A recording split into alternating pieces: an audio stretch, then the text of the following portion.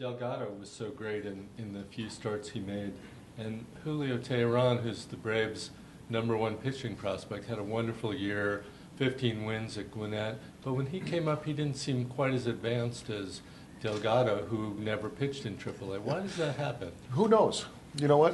Who knows? It's, I think Delgado, he came up, and if I'm not mistaken, he was in AA. And you talk about different, you dealing with human beings. He gets to start because Tehran had thrown the day before. He was scheduled to pitch at Gwinnett. So we were looking for a spot starter. So we go down to AA to get Delgado. His plane blows a tire in Jackson, Mississippi. So he gets here like 2 hours before game time. Is that right, Brad? About 2 hours before game time. Major League debut. He's in.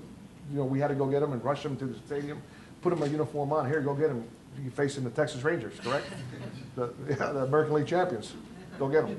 And he did great.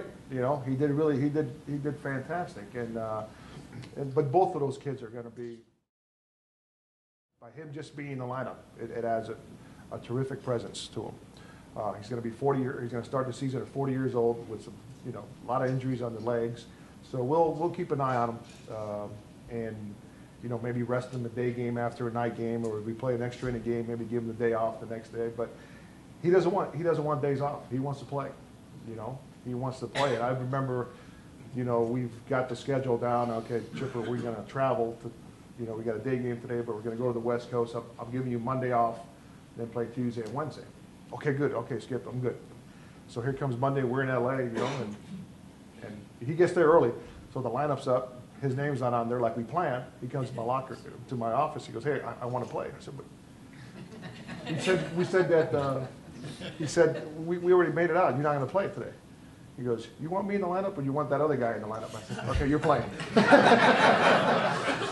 So I think this is where I need Greg, the lawyer for the Braves.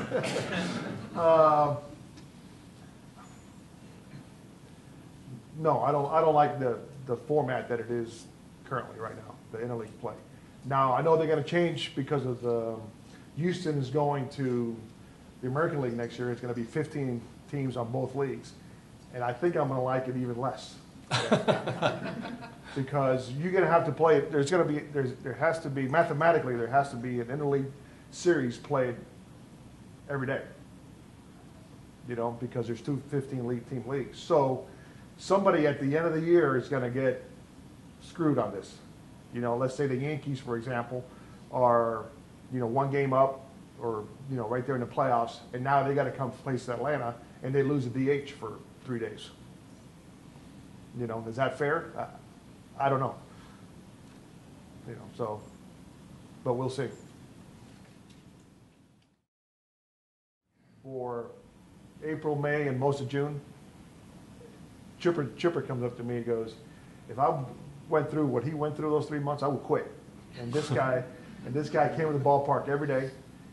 If you didn't know what he was hitting, and at one point I was trying to tell our entertainment staff not to put the batting average up, because it's hard to come up every day and you look up and it's hitting 170, and they couldn't do it or something or whatever. I didn't have enough pull to do that. I guess what it came down to. But he came to the ballpark every day and played. He ran, hit a ground ball to shortstop, and he would run the same way. And the way he came it was great to see. He had a bad rap. He can't play. He can't defend. He's not a good. He did okay. He did okay, and he set a Atlanta Braves record for hitting streak, 33 game hitting streak. And then at the end he had 30 home runs and almost 80 plus RBIs. So I think we're going to see that Danny Ugla of what he could give us than the Danny Ugla of April, May, and June of last year. And but he is same guy every day coming to the ballpark. Thank you, Fredi. Thank you for coming, everybody. Thank you.